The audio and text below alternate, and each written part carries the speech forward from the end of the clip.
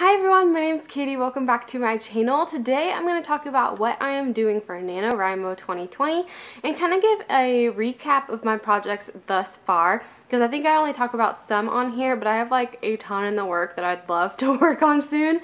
Hopefully 2021, maybe I'll get to work on some other things, but for my Nano project, it's going to be another young adult contemporary. I want to have that one as my third one, along with hashtag goals and Project Emma. I keep almost saying the other name, but I'm hoping that like those three, after those three, maybe I can get to work on middle grade or adult with my agent. Otherwise I'll have to come up with some more young adult ideas, but I have a lot of contemporary, some fantasy, and a couple, or maybe just one at least, supernatural that's a middle grade that I'm super excited about. But for Nano, mine is gonna be like the summer before her senior year of high school. She's working at this like pier, which kind of like near where I live. It's got the rides, the games, the food, like everything on there. And then there are some like fishing docks around there too. And actually in Project Emma, I put one of their like assignment date things on the fishing pier, but they also go to the actual pier, which I'm calling Pleasant Pier right now. And it's kind of close to what it's actually called here, but I kind of really want these Easter eggs in each of my books. So maybe the characters' names get mentioned, or a place that they've been to is in another book. I want this world to be kind of like the same, or like, you know, it could be a town over or whatever, but it's like everyone can go to these same places. I think this would be really, really fun for these three books, so I'm excited. But anyways, so she works there during the day, and then at night they usually have like coworker bonfire parties. So they have a bonfire, they have sand volleyball, which I took from my Romancing Fate, which is now Project Emma, and I'm trying to take a few different things, and I'm also exploring my life. So things that my dad told me about guys, and like different explorations of all of that, and how my brother was at the time. So they're probably not gonna like me for that if they end up reading this. I doubt they will, but also that's why new name, yay. So I'm gonna really explore that, and then kind of do a fake relationship in what kind of was Romancing Fate had that, but now it doesn't as Project Emma. And so I'm really exploring that now with, I'm calling it jokingly, because this is for like for YA fantasy, a summer of flings and flames. So it's ASOFAF. Yes, it'll get a new name. This is my joking title right now, but the girl after having her heart broken, just like doesn't want to get into anything serious again, and the dude is like, it doesn't have any experiences under his belt. He's been very like blessed his whole life, and so he doesn't want to take risks. He doesn't want to ruin this perfect life that he has going. He doesn't want heartache and all that stuff. So I really tried to think of two opposing forces for them, for why they're not going to get together, which helped with Romancing the Beat. If y'all ever need like some romance subplot in your life, I love Romancing the Beat for like keeping your characters apart. Helps with the slow burn, helps with the tension, helps with enemies to lovers, helps with all of that. So using that, they're going to get into a fake relationship, so that'll be a lot of fun to explore. And just like all their friends and all of their like hobbies and personalities and everything I'm giving them, I, for the first time, think that none of that will change in the second draft. I think I've really plotted it out this time, and I think everyone has their own thing, and so I'm really excited to start in on that on Nano. I really hope I can do like a fast draft of it, which typically, like, I finish a draft during Nano, but I always try for like descriptions and things, and it'd be cool if my brain could just turn that off and I could just be like right to the end, because I know like I'm gonna probably do a rewrite anyway for draft 2. So I really just, I don't know, I'm just so excited about this book. So that'll be my third YA, but I wanted to break down my projects this far. So for young adult, those are, so hashtag goals, Project Emma, and then I had last Nano was a YA fantasy that the draft 1 was complete. I need to go back, but since I was on a YA contemporary kick, I was like, okay, back burner. So that one's there for me to explore one day. And then 3 ideas. One of them's the Nano one. Oh my gosh, I have written down that I have 2 more ideas, but I don't. Just kidding. I just had to relook at my my book idea list. I do have two. One of them's another fantasy, yeah, kind of retelling, which hit big. Everyone started doing this one, so I don't know if I'm gonna follow through with it. And then my other one is more like historical, like fantasy historical. I don't know. It's like bare bones ideas. So for my middle grade, I have two first drafts written of two different ones that I need to go back and revise. And actually one of them's still my young adult. Like, so crafted started as middle grade, went to young adult, and now I need to take it back to middle grade, and I still haven't. And it has a magic school, which I'm pretty sure is in right now, so I just like need to hop on that in 2021. I really want to focus on middle grade that year. So I need to revise that one. I have another one that got finished and I need to see if it's decent and I can redo it. I love the concept and the comps I'm using for it.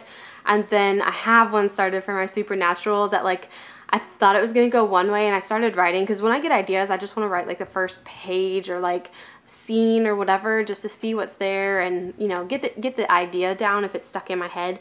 And this like twist came and I was like, oh.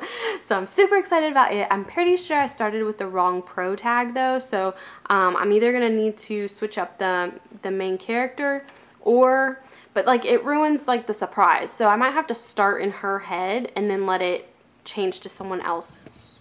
Or maybe if it's okay in middle grade to do multiple POVs, I might try that. But yeah, I definitely know it's the wrong MC, but how the first chapter goes so far, I need it to be her head and not know the other stuff. So yeah.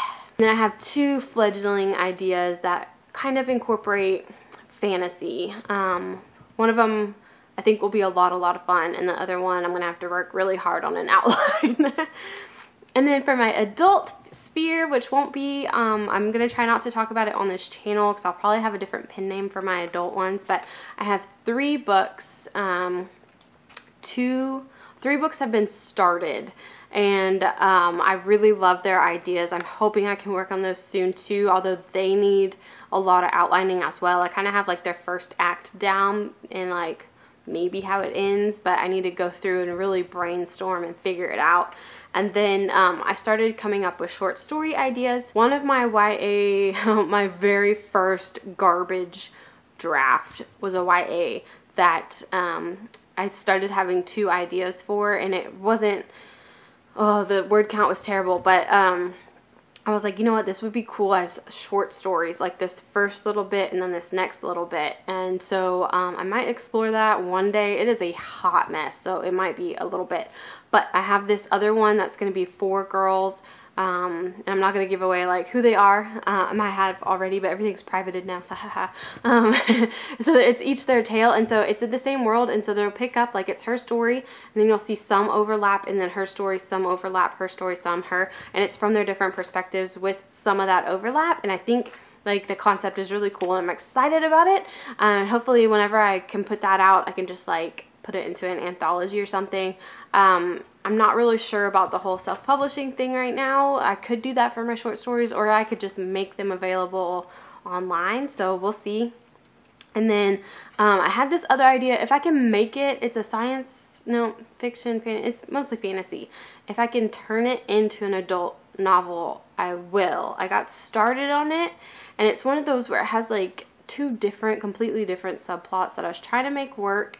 And I think it would be better in like a short story, like 2 books, maybe 1 subplot per.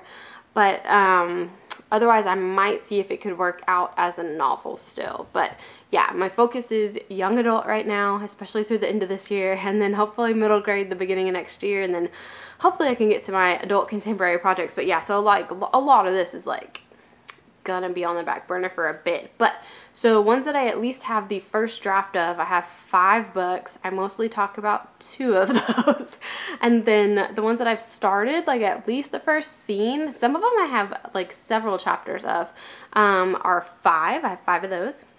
And then idea wise, I have 4, and then kind of like 8 short story ideas. So that's 22 ideas total if you count my short stories. Otherwise it's 14 ideas, and well, not ideas, but novel project ideas maybe. So that's where I'm sitting.